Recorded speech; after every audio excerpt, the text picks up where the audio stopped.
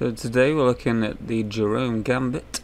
I just had a game on chess.com, applied the Gambit through intimidation and flying through the seat of my pants. I managed to pull one through. So here's a long blog by this guy Rick Kennedy that sort of brought the Gambit to a large audience. Lots of posts on that. Who was Alonzo Wilder Jerome? Was it this dude? Was it him here? Or maybe one of these guys? Who knows? Maybe that information's lost in time, but let's take a look at this game. So with the Jerome's Gambit, we set it up. King's pawn e4. Here's the typical response. Bring your knight to f3 there.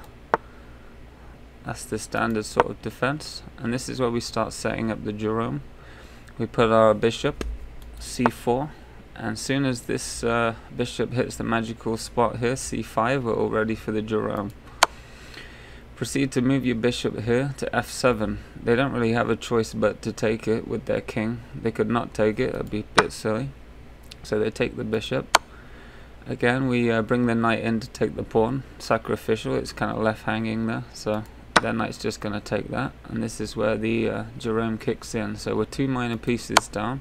We're bringing our queen here to h5. They have to defend their king, in which we just steal their knight here. They try and bring their queen in to some sort of defense. We snag the bishop. They try and intimidate the queen here. So this is where we start flying by the seat, because you know, this is what Jerome would have wanted. He brings his bishop in. Further intimidation. And the guy resigns. That is a beautiful game. Started with the Jerome's Gambit.